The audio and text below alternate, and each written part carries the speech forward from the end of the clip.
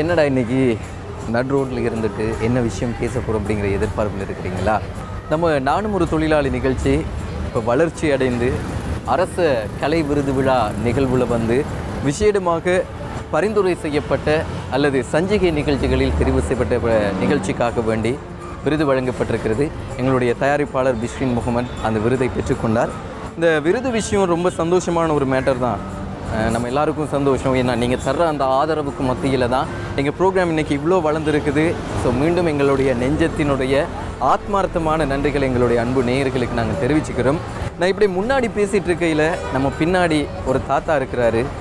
அவரை கடந்து எல்லாரும் போகிற மாதிரி என்னாலையும் போக முடியல. ஏன்னா விளிம்பு நிலை தொழிலாளர்கள், விளிம்பு நிலையில் இருக்கின்றவர்கள் தேடிய பயணம்தான் எங்களுடைய பயணம். அந்த பயணத்தில் இவ்வளோ கஷ்டப்பட்டுருக்கிற ஒரு தாத்தாவுடைய, ஏன்னா நம்ம அப்பா அம்மா வீட்டுக்குள்ளே வயசாக இருந்தால் கூட அவங்கள பார்க்குறப்போ நமக்கு ரொம்ப வருத்தமாக இருக்கும் இல்லையா? ஆனால் இவ்வளோ வயசில் இன்றைக்கி இந்த இடத்துல இருந்து கஷ்டப்பட்டுட்டு இருக்கிற ஒருத்தரோட வாழ்க்கையை பற்றி தான் நம்ம பேச போகிறோம் இன்றைக்கி நானும் ஒரு தொழிலாளி நிகழ்ச்சியில். வாங்க நிகழ்ச்சிக்குள்ளே போகலாம்.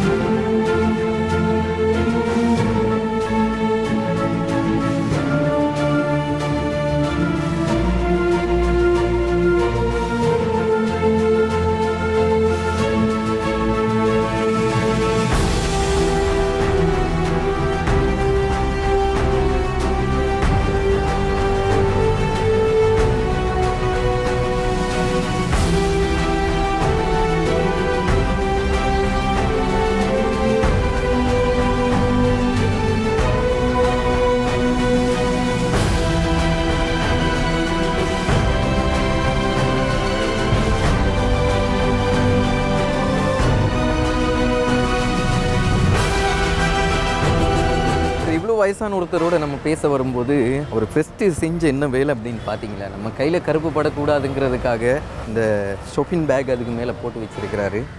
இவ்வளோ இறக்கமானவர்கள் இந்த பூமியில் வாழ்ந்துட்டுருக்கிறாங்க. இவ்வளோ இறக்கமானவர்களுக்கு நம்ம இரக்கம் காட்டுறோமா அப்படிங்கிறது தான் கேள்விக்குறியாக இருக்குது. ஸோ உங்களை நிகழ்ச்சிக்குள்ளே நாங்கள் முதல்ல வரவேற்றுக்கொள்கிறோம். உங்களை ஒரு ரோட்டில் இருக்கிற மனுஷனோ இல்லை என்னடா இப்படி இருக்கிறாருன்னு நினச்சோ நான் உங்களோட பேச வரல. நம்ம ஒரு தாத்தா இப்படி ரோட்டில் இருந்தால் நம்ம எவ்வளோ கஷ்டப்படுவோம், நம்ம மனசுக்கு எவ்வளோ கஷ்டமாக இருக்குங்கிற ஒரு ரீதியில் தான் அவங்க பேச வந்திருக்கிறேன். முதல்ல வந்து உங்கள் பேரை சொல்கிறீங்களா எங்களுக்கு? முகமது அஸ்வர்தீன். முகமது அஸ்வர்தீன். சொந்த ஊர் எங்கே? சொந்த ஊர் வவுனியாவிலேருந்து புளியாங்குளம். ஓமாந்தைக்கும் புளியாங்குளத்துக்கு இடையில பன்றிக்கை இதை குளம். அவ்வளோ தூரத்தில் இருந்து தலைநகரை நோக்கி, அதுவும் கொழும்புல எப்படி வந்தீங்க? நான் அகதியாக தான் வந்து அங்கேருந்து 92ஆம் ஆண்டு அகதியாக வந்து புத்தளத்தில் தான் இருக்கிறேன், நுரைச்சோலையில். இனி அங்கே இருந்து நான் இனி இங்கே வந்து ஒரு மாதத்துக்கு ஒருக்கா எவ்வளோ சாரி தேடிட்டு வீட்டுக்கு போகிறேன். போயிட்டு அங்கே ஒரு கிழமை போல் இருந்து மறுநாளும் கொழும்புக்கு வாரு. அப்படி தான் வாழ்க்கை போகுது. என்ன சொன்னால் இப்போ சொந்த காணி அங்கே கிணறு, பெரிய கிணறு. அந்த நாளில் நாங்கள் கிணறு தோண்டி கட்டக்குள்ள 120 பேக் சீமெண்ட் போச்சு. இப்போ அந்த காணி, தென்னை மரம், பிளா மரம், வாழை மரம் எல்லாம் வீடு வாசல் எல்லாம் போட்டு 92ஆம் ஆண்டு வந்ததுக்கு இன்னும் போவே இல்லை. ஏன்னு சொன்னால் போகிறதுக்கு வசதி இல்லாமல் இருக்குது. இப்போ இங்கேருந்து அங்கே போய் இப்போ எல்லாம் காடாக போயிட்டுருக்கு. காணி எல்லாம் வெறும் காடாக தான் இருக்குது. நான் இப்போ கிட்டத்தில் போய் வந்தேன், வெறும் காடாக தான் இருக்குது. ஒன்றும் வெளிப்படுத்தி மறுநாள் அங்கே போய் குடியேறுறதுக்கு வசதி இல்லாமல் இருக்குது. இல்லாட்டி நல்லா தச்சு வேலை, மேசன் வேலை செய்கிறேன்னா. 30 வருட காலம் இந்த கொடிய யுத்தம், இலங்கைக்குள்ளே யுத்தம் முடிவடைஞ்சிருச்சுன்னு அரசியல் ரீதியில் நாங்கள் தான் முடித்தோம் அப்படின்னு நிறைய பேர் பேசிகிட்டு இருந்தாலும், அதனுடைய அந்த ஆறாத வடுக்கள் இப்படியானவங்களை இன்றைக்கி ரோட்டில் நிறுத்தி வச்சுருக்குது அப்படிங்கிறது தான் இது ஒரு உதாரணமாக இருக்கும் அப்படின்னு நாம் ஞாபகப்படுத்திக்கிறோம். ஆனால் இந்த யுத்தத்துக்கு பின்னாடி நிறைய இழப்புகள், சொந்தக்காரங்களை இழந்துட்டு, சொந்த அப்பா அம்மாவை இழந்துட்டு, சொந்தங்களை இழந்துட்டு இன்றைக்கி இப்படி ஒரு நிலைமையில் இருக்கிறாருன்னா இதுக்கு உண்மையிலே யுத்தம்தான் காரணமாக, இல்லை அதுக்கு பின்னாடி ஏதாச்சும் காரணம் இருக்குமா? இப்போ காலை இழந்துருக்கிறீங்க, எப்படி இது நடந்தது? நடந்தண்டா உங்கள் கால் இழந்துருக்கிறீங்க. அங்கே தோட்ட வேலை செஞ்சு எங்கிட்ட சுற்றி வரையெல்லாம் மிதி வெடி தான் இருக்குது. பெரும் காடு தானே. நாங்கள் இருக்கிற இடம் மெயின் ரோட்லேருந்து ஒரு அரை மைல் தூரம் காட்டு பாதையால் வரும். அரை மைல் தூரம் காட்டு பாதையால் வந்தால் 3 குடும்பம் இருக்காங்க எங்களோட வீட்டு பக்கத்தில். இனி அங்கிட்டெல்லாம் காடு. இனி நாங்கள் காட்டு வழியெல்லாம் போகிற வேட்டைக்கு என்ன சார் கோழி அது இது முயலுங்கள் பிடிச்சிட்டு வார். இனி இந்த மிதிவெடி இயக்கத்தால் வச்சுருந்து தவறி மிதிப்பட்டு தான் கால் இதாகிடும். இன்றைக்கி நம்ம ஈஸியாக நமக்குள்ளே வர்ற அந்த காயங்கள் தாங்கிக்க முடியாது இல்லையா?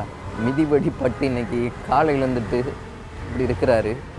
இதோட பேசும்போதெல்லாம் ஏதோ நம்ம ஒரு சொந்தக்காரரோட பேசுகிறோம் அப்படிங்கிற ஒரு உணர்வு மனசுக்குள்ளே வந்துகிட்டே இருக்குது. ஆனால் நிறைய பேர் சொந்தம் அப்படிங்கிறதையும் தாண்டி மனுஷனாக கூட பார்க்குறது கிடையாது இப்படி மக்களை. இன்றைக்கி நம்ம ஏன் இப்படி இருக்கிறோம்? நம்ம ஏதோ ஒரு நிலையில் நம்ம எங்கேயோ ஒரு இடத்துல விபத்தாகிட்டோம் அப்படின்னா நம்ம யாருக்கும் ஒருத்தருக்கு ஹெல்ப் பண்ணியிருக்கணும் இல்லையா? அந்த ஹெல்ப்புக்கு பின்னாடி தான் நிச்சயமாக நமக்குரிய உதவியும் வந்து சேரும். ஸோ காலை இழந்துட்டார் மிதிவெடி காரணமாக. எத்தனை வருஷங்கள் இப்போ? 92 வந்து நாங்கள் 92 வந்து இத்தனை வருஷங்கள் கொழும்புல, அதுவும் கொழும்புல இப்போ 3 வருஷம் கிட்ட ஆகுது. நான் கொழும்புக்கு வந்து போய் கொண்டு புத்தளம் போகிற வாரம் 3 வருஷம் கிட்ட ஆகுது. 3 வருஷம் கொழும்புல இப்படி காலையில் இருந்துட்டு சொந்தங்கள் ஒரு இடத்துல. நான் இன்னும் 92ஆம் ஆண்டுலேருந்து இன்னும் என் கஷ்டத்தை பார்த்து நான் யாருக்கும் இன்னும் வாய் திறந்து சொல்லி இல்லை. இனி நான் இன்னும் வரக்காட்டி 92லேருந்து இந்த ரோட்டில் வந்து இப்படி கேட்குறது வந்து வாயை மீட்டி இந்த ஆப்பிக்கோக்கிட்டெல்லாம் தெரியும். நான் இன்னும் வந்து வாய் திறந்து கையை நீட்டி இன்னும் கேட்டு இல்லை. சும்மா இருக்கிறது யார் சார் தாரதை தான் எடுக்கிறது. இன்னும் வரக்காட்டி நான் கண்டு இல்லை. என்ன மாதிரி இந்த ரோட்டில் இருக்கிற ஆட்கள் இருக்கிறேன்னு நான் இன்னும் கண்டு இல்லை. நான் இன்னும் வரக்காட்டும் கையேந்தி இல்லை. சும்மா இருக்கிறது. இந்த பேக்கரிக்கிட்ட அப்படி தான், ஆப்பிக்கோக்கிட்ட அப்படி தான் எல்லோரும் என்னோட இறக்கம். ஏன்னு சொன்னால் நான் இன்னும் வரக்காட்டு கஷ்டம் துன்பம் சொல்லி வாய் திறந்து யாருக்கும் நான் கேட்டு இல்லை. இன்னொருக்கா கை நீட்டு இல்லை. யார் சார் என்னை பார்த்து கால் இல்லைன்னு நான் இப்படி காலை நீட்டிக்கிட்டு இருந்து யாரும் தாண்டதை தான் எடுக்கிறது. நம்ம ஈஸியாக கடந்து போகிற யாசகர்கள் அப்படின்னு சொல்லிட முடியாது. ஏன்னா நிறைய பேர் யாரையுமே வதப்படுத்துறது கிடையாது. நீங்கள் எனக்கு கட்டாயம் தந்து தான் ஆகணும், நீங்கள் எனக்கு தந்தால் தான் நான் வாழ்வேன்னு யாரும் கட்டாயப்படுத்துறது கிடையாது. ஆனால் நீங்கள் கொடுக்குற ஒரு 10 ரூபாய் இல்லைன்னா ஒரு 20 ரூபா இல்லை நீங்கள் கொடுக்குற அந்த சில்லறை காசு, இதுக்கு பின்னாடி இது போன்ற வயதானவர்களுடைய சிரிப்பு ஒளிஞ்சிருக்குது அப்படிங்கிறத ஒரு தடவை யோசிக்கும் போது இன்னும் எவ்வளோ கொடுக்கணும் அப்படிங்கிறது தோணிக்கிட்டே இருக்குது. ஸோ கொழும்புக்கு வந்து 3 வருஷம் ஆச்சு. ஒரு தாத்தாவா உங்களை நினச்சி பேசிகிட்டு இருக்கிறோம் நாங்கள். இந்த 3 வருஷத்துக்குள்ளே எத்தனை தடவை இது வரைக்கும் சாதாரணமாக வீட்டுக்கு போய் வந்திருப்பீங்க? இப்படியே மாதத்துக்கு ஒருக்கா 2 மாதத்துக்குள்ளே போய் வாரு. ஏன் அது கொழும்புக்கு வந்துட்டோமே 3 வருஷம் ஆச்சு, ஏன் அது மாதத்துக்கு ஒரு தடவை நம்ம வீட்டுக்கு போகிறோம்? யார் இருக்கிறாங்க வீட்டில் எங்களோட அக்கா அம்மாவும் அப்பாவும் அங்கே புத்தளத்துக்கு வந்து தான் இருந்து போனாங்க. இனி எங்களோட அக்கா 3 பேர் இருக்கிறே, அண்ணன் 3 பேர் இருக்கிற, தம்பி ஒன்று இருக்கு, தங்கச்சி ஒன்று இருக்கு. எல்லோரும் கல்யாணம் முடிச்சு தான் இருக்கிறாங்க. இனி எல்லாம் வேறையாக தான் இருக்கிறாங்க. இப்போ எங்களோட 3ஆவது அக்காவும் அக்காட மகனும் நானும் தான் அங்கே இருக்கிறேன். இப்போ கொழும்புலேருந்து சம்பாதிச்சுட்டு போகிறோம், நம்ம நிறைய எதிர்பார்த்துட்டு இருப்பாங்க இல்லையா வீட்டில்? என்ன கொண்டு போகிறீங்க அவங்க? என்ன இப்படி தான் அவங்க எனக்கு சொல்லி இல்லை இப்படி போயிட்டு என்ன சார் தேடிட்டு வர சொல்லி நான் என்ன இங்கே வந்து இந்த முயற்சி பண்ணி ஒன்றும் தேடுறே இல்லை. சும்மா இருந்து கிடைக்கிறது தான் எடுத்துகிட்டு போகிறது. இவ்வளோ கஷ்டங்கள் மனசுக்குள்ளே, சொந்தங்களை பார்க்க மாதத்துக்கு ஒருக்கா நம்ம ஊருக்கு போய் வந்துடுவோம். அவங்க எதுவுமே எதிர்பார்க்குறது கிடையாது.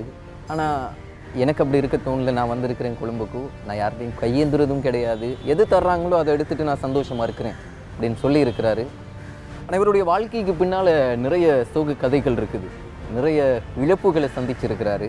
என்னென்ன இழப்பு சந்திச்சிருப்பார் அப்படிங்கிறத நம்ம இந்த இடைவேளைக்கு பின்னர் பேசலாம். எனக்கு காசு வானா டயர் 3 எடுத்து தர சொன்னேன். தைரியம் இருக்கு. இன்னும் நான் இல்லாத மனசு இல்லை.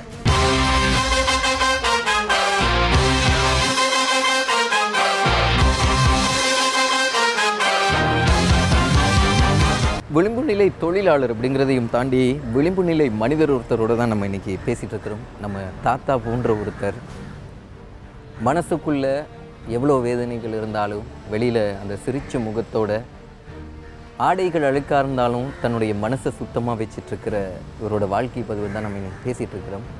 ஊருக்கு போகிறதா சொன்னீங்கல்ல மாதத்துக்கு ஒரு தடவை, எப்படி போகிறீங்க நீங்கள் ஊருக்கு? நான் இன்னும் சைக்கிளை இந்த சேற்றில் வச்சுட்டு பஸ்ஸில் தான் போய் வாரு.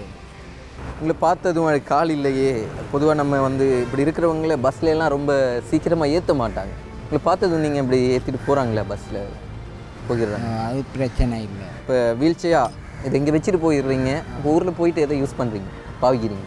கெச்சஸ்டன் கம்பு இருக்குதா? அது டாய்லெட் அது இது போகக்குள்ள தான் காலை கழட்டி வைக்கிறேன். காலமைக்கு பாய விட்டு எலும்பக்குள்ளே காலை போட்டால் மறுநாள் இரவைக்கு தான் காலை கழட்டுறது. அதான் காலில் தான் போகிறேன். இப்போ ஊருக்கு போயிட்டு கம்பை யூஸ் பண்ணுவேன், அதுக்கப்புறம் திருப்பி இங்கே வாரீங்க கொழும்புக்கு. இந்த வீல் சேர் இல்லைன்னா இந்த கரத்து யார் தந்தாங்க? இது வந்து இது இந்த சொந்தக்காரனுக்கு புதுசாக ஒன்று கிடைச்சது, யார் சாரி கொடுத்துருப்பாங்க. இனி அந்த ஆள் எனக்கு இது விற்கிறேன்ட்டு சொல்லுவோம், 8000க்கு விற்றாரு. இதை கூட நீங்கள் காசு கொடுத்து தான் வாங்கினீங்க. கொழும்புக்குள்ள அதுவும் வெள்ள வத்தையில் நிறைய மனிதர்கள் இருக்கிறாங்க, காரில் போகிறாங்க, பைக்கில் போகிறாங்க. உங்களை தாண்டி கால் இருக்கிற எத்தனையோ பேர் கடந்து போயிட்டுருக்குறாங்க. யாருமே உங்கள்கிட்ட வந்து கேட்டது இல்லையா, இவ்வளோ பழசாக இருக்குது, உங்களுக்கு எவ்வளோ வேணும், ஒரு கரத்தை கொண்டு வந்து தரட்டும் அப்படின்னு யாரும் கேட்டது கிடையாது? அப்படி ஒருத்தரும் கேட்டும் இல்லை. நான் வாயை திறந்து இந்த கோயில்கிட்ட, பிள்ளையார் கோயில்கிட்ட ஒரு நாள் போயாண்டு போவோம். ஒரு சிங்கிள் ஆள் பூ கடைக்கு வந்து பூ வாங்கி கொண்டு இருந்து அந்த ஆள் என்கிட்ட வந்து 100 ரூபா காசு தண்டு. நான் இனி பார்த்தேன் 100 ரூபா தரக்குள்ள இந்த ஆள் கொஞ்சம் வசதி இல்லை ஆளான்னு நினச்சிட்டு நான் சொன்னேன், எனக்கு காசு வானா இந்த டயர் 3 எடுத்து தர சொன்னேன். அப்போ டயர் பழுதாக போயிட்டு இருந்து அந்த ஆள் அது பிறகு என்னென்னா அண்டே போயாண்டு தான் கடையிலெல்லாம் மூடித்தானே. அவர் சொன்னார், நான் எடுத்து வந்து இந்த பூ வாங்கின கடைக்கு கொடுத்து வைக்கிறேன்னு சொன்னார். அதுக்கப்புறம் நான் மறுநாள் போய் பார்க்கல 3 டயர் கொண்டாந்து கொடுத்து வச்சுருந்தார் அந்த கடைக்கு. நம்ம ரொம்ப ஈஸியாக சொல்லிட்டு போயிடணும்ல, இவரை பார்த்து கடந்து போகிற மனிதர்கள் நிறைய பேர் இருக்கிறாங்கன்னு. ஆனால் இவரை பார்த்து இவர் ஒரு உதவி கேட்குறாரு. அன்றைக்கி நாள் எல்லா கடையுமே மூடி இருக்குது. அதுக்கு பின்னாடி இவருக்கான அந்த உதவியை செஞ்ச அந்த மனிதர் எங்கே இருந்தாலும் வாழணும் அப்படின்னு நாங்களும் வாழ்த்தி கொள்கிறோம். உங்களை தாண்டி நிறைய கால் இருக்கிறவங்க போயிட்டுருக்கும்போது நமக்கு கால் இல்லையே, இருந்திருந்தால் நம்ம ஏதோ ஒன்று பண்ணியிருப்போமே, ஏதோ ஒன்று சாதிச்சிருப்போமே அப்படின்னு தோணுது கிடையாது நமக்கு? அப்படி நான் இன்னும் வரக்காட்டும் யாருக்கும் ஒன்றும் சொல்கிறதும் இல்லை, என்னக்கிட்ட வந்து அப்படி கேட்டதும் இல்லை. அப்படி கேட்கக்கூடிய ஆட்கள் இருந்துன்னு சொன்னால் எனக்கு இந்த காணிக்கு போயிட்டு என் தோட்ட வேலையில் செய்து நான் வகா பண்ணுறதுக்கு எனக்கு உதவி பண்ணால் அந்த உதவி எனக்கு ஒரு 3-6 மாதத்துல எனக்கு ரிட்டர்ன் பண்ணி கொடுக்கலாம். ஏன்னு சொன்னால் நான் கஷ்டப்பட்டு அந்த கிணறு கட்டுனது. நான் மேசன் வேலை தச்சு வேலைலாம் நல்லா தெரிஞ்சுவேன். இனி எனக்கு அந்த உதவி மட்டும் யார் சரி கொடுத்தேன்னு சொன்னால் என்னை காணியை வந்து பார்த்து என்னை வெளிப்படுத்தி எனக்கு தோட்ட வேலை செய்கிறதுக்கு உதவி பண்ணேன்னு சொன்னால் அந்த உதவியை எனக்கு 3 மாதம் 6 மாதத்தில் நான் ரிட்டர்ன் பண்ணிவிடுவேன். ஊரில் தோட்டத்தில் விவசாயம் பண்ண முடியும் அப்படின்னு சொல்லியிருந்தீங்க, இதுக்கு முன்னாடி பண்ணியிருப்பீங்க. அவ்வளோ கஷ்டப்பட்டு என்ன விவசாயம் பண்ணுறீங்க? போங்க அங்கே மழை காலத்தில் உளுந்து போடுற பயிர் போடுற அந்த மழை காலம் முடிஞ்ச அப்புறம் தான் நாங்கள் வெங்காயம் கொச்சிக்காங்க வகா பண்ணுறது. செத்தல் கொச்சிக்காய் மரம், செத்தல் மிளகாய், வெங்காயம், மரக்கறி. அதுங்க மழை இல்லாத காலத்தில் கிணறு தண்ணியால் தான் அதுங்க விவசாயம் ஊரில் பண்ணியிருந்தீங்க. கடைசியாக கொழும்புக்கு வரும் முன்னாடி இல்லைன்னா நீங்கள் அகதியாக மாறுறதுக்கு முன்னாடி என்ன விவசாயம் கடைசியாக பண்ணிங்க? வெங்காயம் கொச்சிக்காய் எல்லாம் நட்டி மிச்சம் நாங்கள் அங்கே தோட்டம் செஞ்ச வெள்ளாமை இதால் விற்று மிச்சம் மாடுங்கள் வாங்கி போட்டோம். ஆடுங்கள் வாங்கி கோழி எல்லாம் வாங்கி எல்லாம் போட்டு தான் இந்த இயக்கத்தால் வந்து நாங்கள் கடைசியாக நாங்கள் போகாமல் தான் இருந்தது. அப்போ யாழ்ப்பாணத்துலேருந்து எல்லாம் சனம் போகிற நாங்கள் காண்றோம். அதுக்கப்புறம் எங்களோட வீட்டுக்கே வந்து இயக்கப்படியமாக இருக்க மோட்டர் பைக்கில் வந்து 3 நாள் தவணை தாரம் போங்கன்னு சொன்னாங்க. 3 நாள் சொல்லுவோம் நாங்கள் அண்டே வெளிக்கிட்டு வவுனியாக்க வந்து வவுனியாவில் ஆமிக்காரங்க அங்கே தங்குற இடம் கொடுத்து மறுநாள் விடிய தான் ஆமியால் ரொலியாண்டு பிடிச்சி கொழும்புக்கு போகிறதுக்கு கொடுத்தது. என்ன சொன்னால் நாங்கள் அங்கே இயக்கப்படியமாக இருங்க கடிதமாக எழுதி கொண்டாந்து மாடு கோழி ஆடு வீட்டு சாமான்லாம் எழுதி கொண்டாந்தாங்க. வார காலத்தில் ஒரு சாமான்லாம் கிடைக்கணும். நாங்கள் இன்னும் போகும் இல்லை. இப்போ நான் கிட்டையில் போய் பார்க்கல, ஒன்றுமே இல்லை. எல்லாம் வெறும் காடாக தான் இருக்குது. நிறைய சம்பாதிச்சிருக்கிறேன், நிறைய மாடுகள் வாங்கி போட்டிருந்தேன். ஆனால் எங்களை 3 நாளில் நீங்கள் போகணும் அப்படின்னு சொல்லிட்டாங்க. 3 நாளில் என்னெல்லாம் இருக்குது அப்படிங்கிறத எழுதிக்கிட்டே நம்மளை அனுப்பிட்டாங்க. ஆனால் திரும்பி போகிறப்போ அது கிடைக்குமா இல்லையாங்கிறது கேள்விக்குறி தான். இல்லை, அவ்வளோ கஷ்டப்பட்டு சம்பாதிச்சு எல்லாத்தையுமே விட்டுட்டு வந்துட்டோம் அகதியாக. இப்போ கடைசியாக அந்த மாடுங்க இதெல்லாம் விட்டுட்டு போகும்போது நம்ம வாங்கினது, நம்ம சம்பாதிச்ச காசை, நம்ம வீடு, நம்ம தோட்டம், இதை விட்டுட்டு எப்படிடா நம்மளால் போக முடியும் அப்படிங்கிறது தோணினது. உயிருக்கு பயத்தில் இனி அப்படி 3 நாள்னு சொல்லக்குள்ள அவன் சொல்லிட்டான், நாங்கள் எங்களோட வீட்டை வந்து நாங்கள் உங்களோட ஒன்றா சாப்பிட்ருக்கிறோம். அப்படி எங்களோட பழகினபடியாக நாங்கள் வந்து உங்களை ஒன்றும் செய்ய மாட்டோம். உங்களோட பழவாத ஆட்கள் இயக்கப்படிய மாதிரி வந்து உங்களை சுட்டு தள்ளினா உயிருக்கு ஆபத்து தானே. அதுதான் அவங்க எங்களோட சாப்பிட்டபடியாக வந்து 3 நாளில் போக சொல்லி அவங்க மனசாட்சியாக சொன்னாங்க. இனி 3 நாள்னு சொல்லவும் நாங்கள் 3 நாளில் ஒரு பின்னேரம் ஒரு 3 மணி வரைக்கும் சொல்லவும், பின்னேரம் 3 மணி சொல்லிட்டு போவோம். நாங்கள் உடனே 1/2 மைல் தூரம் மெயின் ரோட்டுக்கு வர நேராக 7 சாமான்லாம், உடுப்பு சாமான்லாம் எடுத்துக்கிட்டு மெயின் ரோட்டில் வந்து மெயின் ரோட்டிலேருந்து ரொலியாண்டு பிடிச்சி வவுனியாவுக்கு வந்து வவுனியாவில் அண்டை இரவு தங்கி மறுநாள் விட்டியை தான் ஆமியால் எங்களுக்கு ரொலியாண்டு பிடிச்சி கொழும்புக்கு போகிறதுக்கு இதாகும். இப்போ ஏதோ ஒரு யுத்த நிலைமையினாலும் உங்கள் காலையிலேருந்து இருக்கிறீங்க. உங்கள் குடும்பத்தில் இருக்கிறவங்க எப்படி இருக்கிறாங்க? அவங்க இனி அங்கே தோட்ட வேலைங்க, கூலி வேலைங்க செஞ்சு சீவியம் கொண்டு போகிறாங்க. உங்கள் அக்காட மகன் வந்து பேக்கரியில் வேலை. இனி அக்கா வீட்டோட பிள்ளைகளை ஸ்கூலுக்கு அனுப்பிட்டு வீட்டோடு தான் இருக்கிறேன். நீங்கள் கல்யாணம் பண்ணிட்டீங்களா? எனக்கு கல்யாணம் பண்ண எனக்கு இன்னும் ஒரு முடிவு நான் எடுக்கலை. என்று சொன்னால் எனக்கு காணிக்கு போயிட்டு என்ன சரி செஞ்சு வருமானம் வர மாதிரி ஒரு முயற்சி நடந்தால் பிறகு தான் அந்த மாதிரி நிலைமை இப்படி கஷ்டத்தில் கூட கல்யாணம் முடிக்க எனக்கு மனசு வருது இல்லை. தான் இவ்வளோ கஷ்டத்தில் இருந்தாலும் இன்னொருத்தரை என்னால் கஷ்டத்தில் போட முடியல, இன்னொரு பெண்ணை எனக்கு கஷ்டப்படுத்த நான் விரும்பலை அப்படிங்கிறாரு. இப்போ தான் உங்கள் வயசு எத்தனைன்னு கேட்கணுன்னு ஞாபகம் வருது எனக்கு. எத்தனை வயசு? 53 வயசு ஆகுது. 53 வயசு. இதுக்கப்புறம் நம்ம எல்லாமே செஞ்சு விவசாயம் பண்ணி வாழ்க்கையில் முன்னேறி ஒரு கல்யாணம் பண்ணலாம் அப்படின்னு நினைக்கிறீங்களா நீங்கள்? தைரியம் இருக்குது. இன்னும் நான் இயலாத மனசு இல்லை என்று சொன்னால் அந்தளவு தைரியமும் இருக்கு எனக்கு. கால் ஊனமாக இருந்தாலும் மனசு இன்னும் ஊனம் இல்லை. நான் தைரியமாக தான் இருக்கிறேன். எனக்கு 52 வயசு. ஆனால் நான் இழந்தது நிறைய இருக்குது. ஆனால் இனிமேலும் என்னுடைய அந்த இழப்புகளை வச்சு எனக்கு வரப்போகிற ஒரு பெண் துணையை நான் கஷ்டப்படுத்துறதுக்கு விரும்பலை. நான் ஊருக்கு போயிட்டு விவசாயம் பண்ணி என்னுடைய தோட்டத்தை சுத்தப்படுத்தி அங்கே சம்பாதிச்சு என்னுடைய சொத்துக்களை மீட்டெடுத்து அதுக்கப்புறம் என்னோடய வாழ்க்கையை நான் வாழணும் சந்தோஷமாக அப்படிங்கிற அந்த மன தைரியம் இருக்குது இல்லையா? இது எல்லோருக்கும் இருக்கணும். இன்றைக்கி இவர்கிட்ட இருக்குது. ஸோ அதுக்கு நாங்கள் ஃபஸ்ட்டு நீங்கள் விளிம்பு நிலை மனிதர் அப்படிங்கிற ரீதியில் உங்களுக்கு எங்களுடைய வாழ்த்துக்களை தெரிவிச்சுக்கிறோம். இவர் நிறைய கஷ்டங்கள் இருக்குது இவருக்குள்ளே. முக்கியமான ஒரு விஷயத்தை சொல்லியிருந்தார். கொழும்புக்குள்ளே வந்து நான் இந்தந்த விஷயங்கள் எல்லாம் கடந்து வந்திருக்கிறேங்க.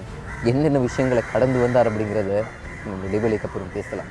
இதை நான் உங்களோட பேசுகிற இதை நீங்கள் யாருக்கும் வசதியுள்ள ஆட்களுக்கு காட்டி எனக்கு உதவி பண்ணால் நான் போயிட்டு காணியை பழைய நிலைமைக்கு வரையிலும்னு நினச்சி தான் நான் இது பேசுகிறேன்.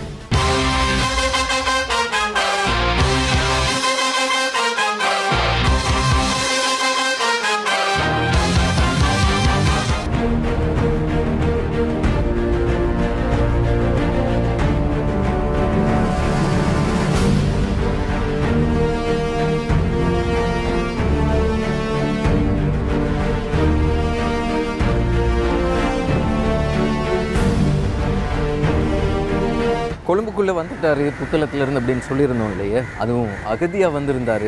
அவருடைய நிறைய விஷயங்கள் எங்களோட பேசியிருந்தார்.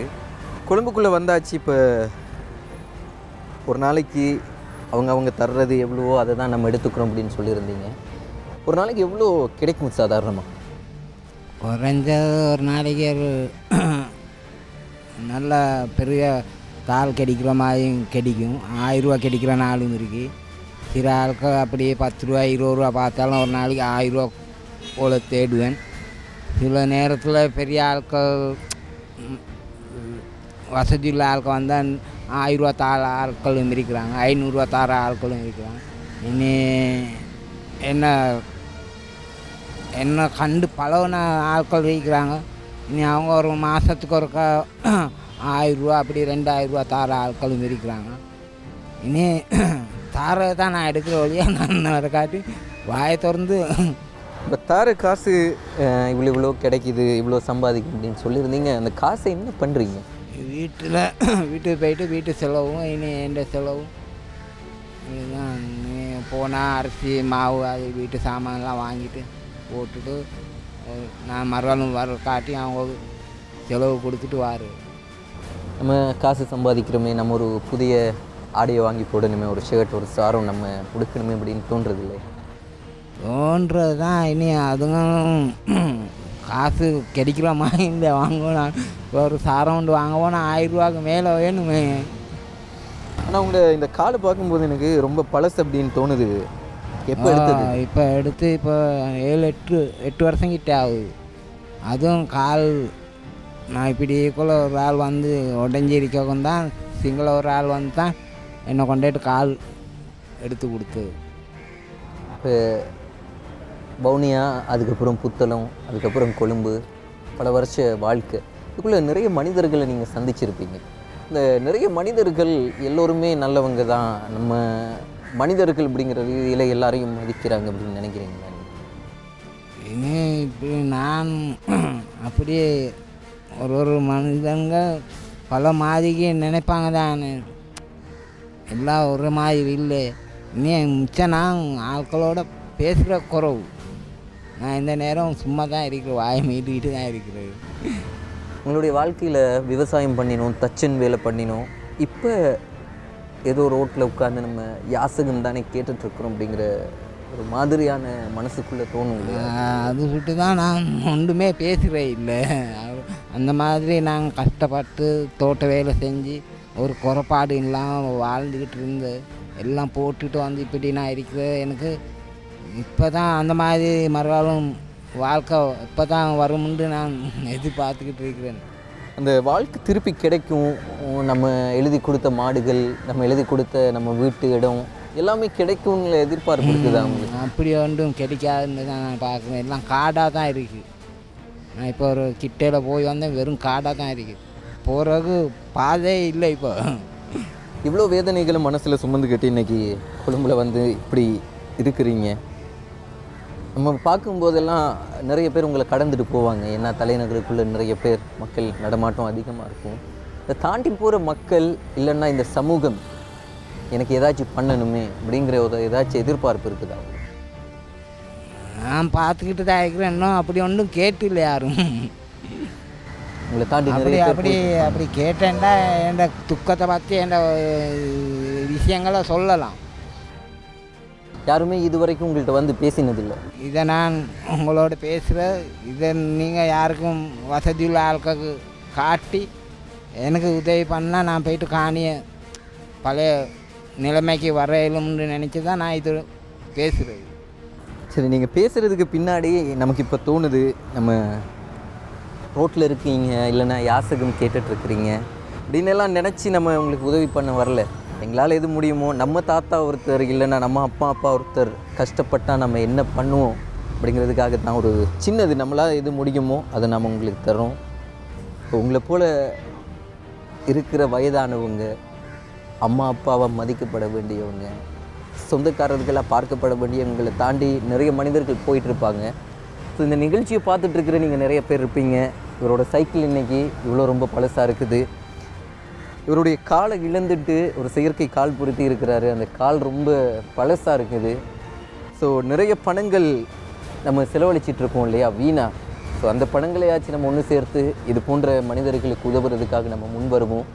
இன்றைக்கி நானும் ஒரு தொழிலாளி நிகழ்ச்சியில் விளிம்பு நிலை தொழிலாளர்களில் விளிம்பு நிலை மனிதனுடைய ஒரு வாழ்க்கை பதிவை தான் நம்ம பேசியிருந்தோம். ஸோ எங்களுடைய ஒரு தாத்தாவாக நினச்சி உங்களுடைய வாழ்க்கை நிச்சயமாக முன்னுக்கு வரணும், நீங்கள் உங்களுடைய பழைய தொழிலுக்கு போகணும், உங்கள் ஊருக்கு போகணும் அப்படின்னு நாங்கள் பிரார்த்திச்சுக்கிறோம். சரியா? இனி இப்படி இந்த நிலைமையை கண்டு நீங்கள் வந்து இப்படி உங்களோட குரூப்பில் வந்து என்ன இப்படி கண்டு பேசி என் நிலைமையெல்லாம் தெரிஞ்சுக்கிட்டு நீங்கள் இதை உங்களோட வசதி உள்ள ஆட்களை உங்களுக்கு சந்தித்து என் நிலைமையை சொல்லி என்னை பழைய நிலைமைக்கு என்னை தோட்டத்துக்கு போயிட்டு தோட்ட வேலை பழைய வாழ்க்கை வர்றதுக்கு எனக்கு உதவி செஞ்சு உங்களுக்கு பெரிய நன்றியாக கிடைக்கும்.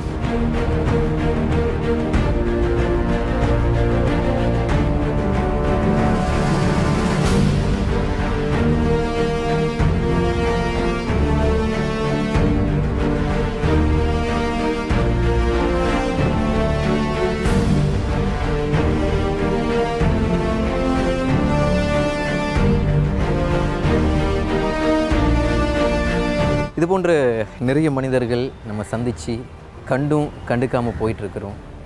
இது போன்ற மனிதர்களுடைய வாழ்க்கை பதிவினை தேடின அந்த பயணம் தொடர்ந்துகிட்டே இருக்கும். ஸோ இந்த விளிம்பு நிலை தொழிலாளர்கள் அல்லது விளிம்பு நிலை மனிதர்களுக்காக என்னைக்கும் நம்ம நிகழ்ச்சி குரல் கொடுத்துட்டே இருக்கும். பொதுமக்களாகிய நீங்கள் தந்த ஆதரவுக்கு எங்களுடைய நன்றி. அந்த ஆதரவின் பின்னணியில் தான் இன்றைக்கி நம்ம இந்த நிகழ்ச்சிக்காக வேண்டி ஒரு விருதை வென்றெடுத்திருக்கிறோம். இது போன்ற தொழிலாளர்களுடைய வாழ்க்கை பதிவோடு அடுத்த நிகழ்ச்சியில் உங்களை சந்திக்கும் வரை எங்களுடைய ப்ரொடியூசர் பிஸ்ரின், அதே போன்று எங்களுடைய கேமராமேன் ராஜ்மோகன் அவர்களோடு விடைபெற்றுக் கொள்ளும் நான் முகமது சஃபார்.